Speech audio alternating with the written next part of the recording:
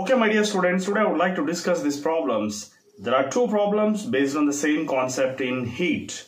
So in these two chapters, there are two rods having different alphas, alpha 1 and alpha 2, having different lengths L1 and L2.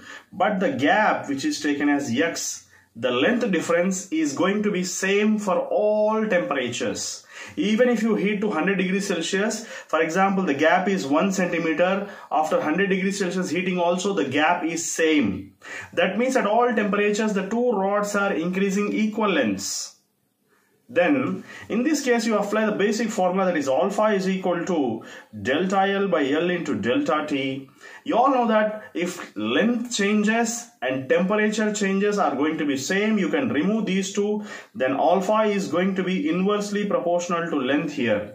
That means alpha 1 by alpha 2 is equal to L2 by L1. You can apply this concept and solve these two problems. Okay. So you can solve this problem also based on the same concept because alphas are given. You can directly write the formula here. I think this is going to be alpha 1 L1 is equal to alpha 2 L2. Second option is going to be correct here. Hope you have enjoyed this. Thank you.